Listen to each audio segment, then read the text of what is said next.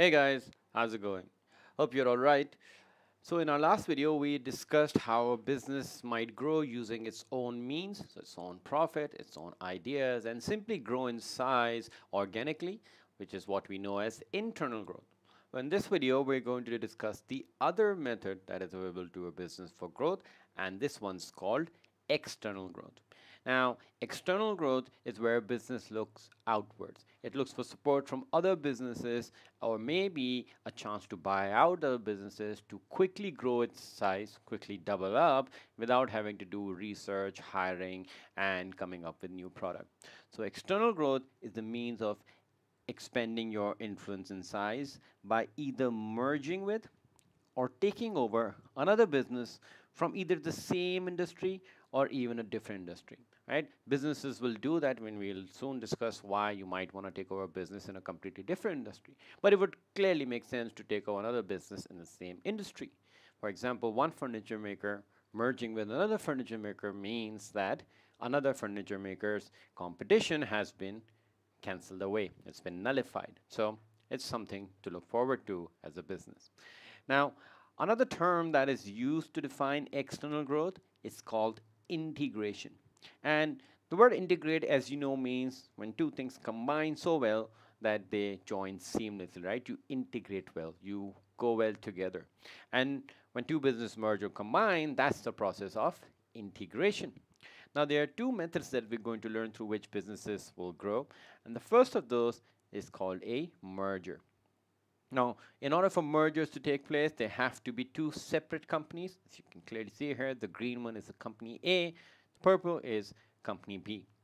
A merger is a situation where these two companies will combine their forces and form a completely new company, which will be a combination of the last two. So half of their stuff will come here, half of their stuff will come here, perhaps both of their entire stuff will come here, and this whole circle might go bigger in size. So that's something that businesses would want to do through mergers that go bigger in size, and if we can include both their resources, then you end up being a much larger business just like that. The other way through which businesses could integrate is called a takeover. And a takeover is where, again, you need two separate companies, company A being the green one, company B being the purple one. A takeover is when one company completely buys out the other company. So this one, company B, will no longer be in existence, and the company A will just end up being a much larger business because all of these resources that were part of company B are now also within company A. So that is how a takeover takes place, where the buying company just becomes a much larger business because of the assets taken over from company B. So these are the two ways, and takeovers are interesting because takeovers can sometimes be welcomed by companies as a chance of taking the money and run with it, maybe try something else. And sometimes they are repelled, they are not welcomed. Directors sometimes don't want to sell. So let's look at those situations. What are they called, and how do those situations come about? So a takeover can take two forms. First of those is a friendly takeover. This is where the company welcomes the offer that is on the table, and one or more of the directors of the company are actually supporting the bid. And look, guys, this is a good time to liquidate. We've done well with this business. We're getting good money for it. Let's sell and maybe go our own ways or do our own thing again and start off a new business. So this is where an offer is there, and one of the directors actually supporting it. So that's still friendly. The other type is your hostile takeover. This is where the bid is not being welcomed and all the directors are advising against the bid.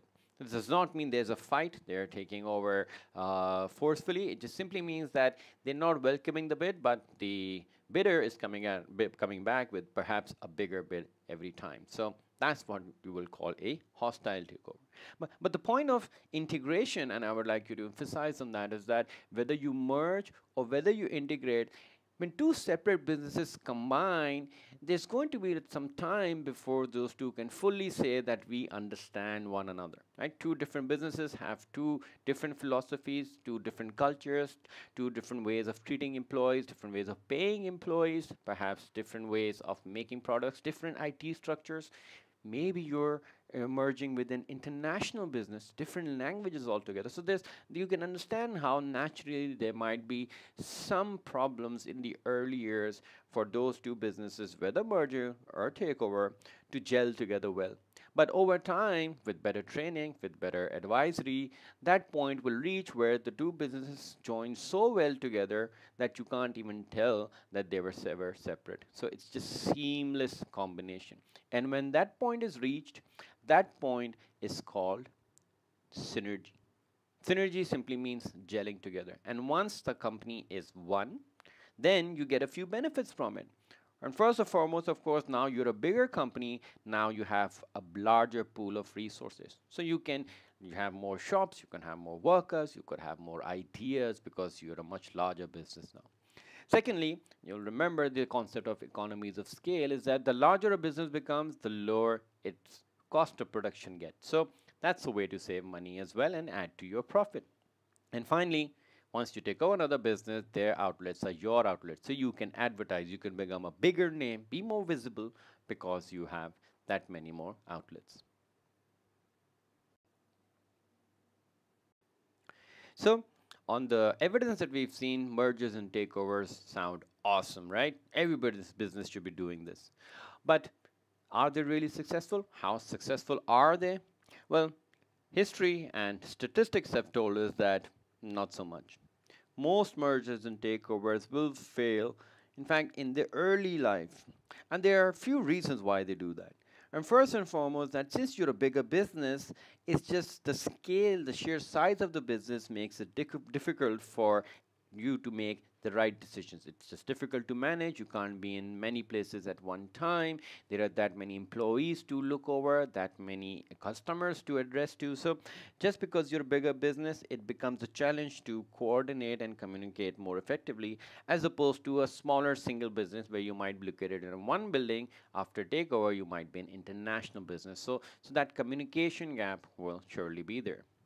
Secondly, in order to go ahead with this merger and conversion, there are huge legal, financial, and marketing costs. You have to advertise and announce the new name of the company. You also have to make sure that whatever assets are being bought, you have the money available for that. You may have to take a loan to take over another company.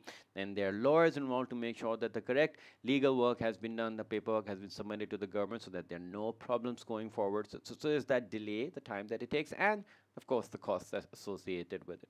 And finally, something we touched upon a little bit earlier is that two different businesses will have two different ways of working, two different cultures, and that's where you might see conflicts. And of course, you can't forget that once businesses merge or one take over another, you can't have two workers doing the same job. You can't have two CEOs. So you will have to make choices, which means that you'll have to let go of workers. And the trade unions might come back to you, and that's another problem you may have to face. So, yeah, it's a great way to grow. But if you can get through these challenges, only then will you see how these businesses really reap the rewards of the mergers and takeover.